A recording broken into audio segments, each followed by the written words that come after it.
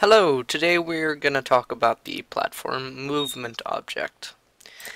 Now, in order to get this object, you actually need to go to Insert Object and go to Manager and search it up here, and then you need to download the extension. But once you have it, all you need to do is search up platform movement object. You're going to get all of this. You don't need to worry about any of this yet. Maybe that seems fair. Maybe 300, I don't know.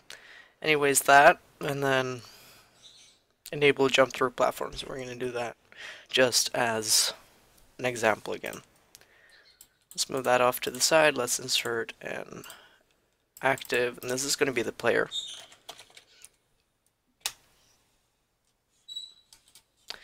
And as last time, we're just going to color him purple and set the origin point to the middle hotspot. So that's the player, and then we're going to set in some quick backdrops like that. Excuse my bird in the background, he's making lots of noise. Yeah, and this is just gonna be an obstacle. Yeah, we don't actually have to change anything. And then we're gonna clone this and just have that like that, because I think the jump strength is pretty horrible. Anyways, now in order to for the platform object to register that the player is what he's going to control, we need to do at the start of the frame, set the object to be player. Now we're going to insert a group of events, movement, and repeat while D is pressed, and repeat while A isn't pressed. We're gonna have on user input is holding the right input key. I'm gonna explain all of this when I'm done with all of this, and I'm just gonna go do that, and just change that to that, and that to that. So that's just telling him if we're pressing, like, holding D and not holding A, he's gonna move to the right. If he's holding A and not D, he's gonna go to the left. And I'm pretty sure this means if you hold A and D, he's not gonna move at all. Now, if user presses space, user jump, and maybe if repeat while key is pressed, oh wait, insert. We also have to make sure he's on the ground, or else he can just jump forever. So is on standing on the ground. Actually, I don't want to add this event just yet. Now we're going to do the collisions. Yeah, because as you can see, now we're just going to fall through.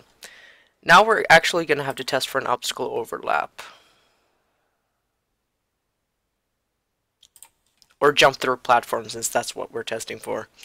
Test for jump through platform, and E is over collisions with a backdrop. That should work. Movement. Collisions. Does overlap, yeah.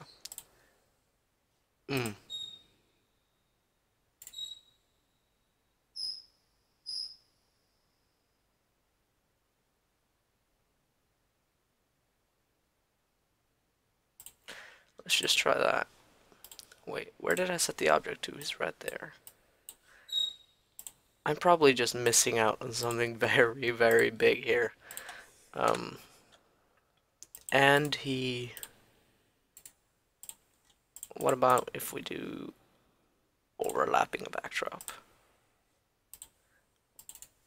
We're going to set the collisions to... That actually is weird. Do we actually want to set them to an obstacle? Never mind then. Let's just make this a bit easier. Test for obstacle overlap if collides with a backdrop. Collision. No, that really doesn't work. Do we have... I think we have to set this to an obstacle first. Yeah, oh, we had to set it to an obstacle. Whoops. Test for obstacle overlap. So that now, if we don't want that to be, we could do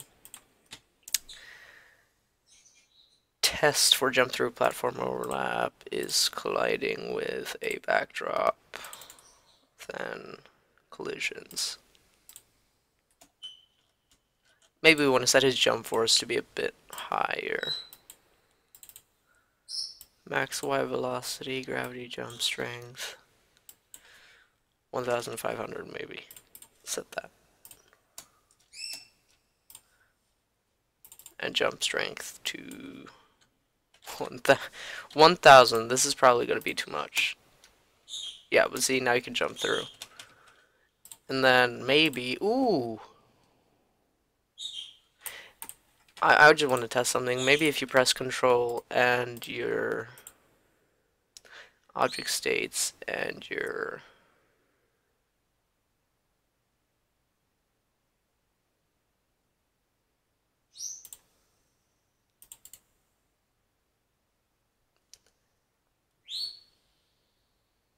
now that's not going to work. But anyways, that's just the basics of the platform movement object. As you can see, you can jump through. Now if I were to resize this, we just do that. See, you can go on the edge, you can go through there still, so that you don't get stuck, basically, essentially. But yeah, that's the basics of the platform movement object. It's a bit more advanced, but it works a lot better than the regular platform. But remember, you're going to have to actually start with the animations by yourself now. So yeah, thank you for watching. If you need any help, just tell me, and then see you guys next time. Bye.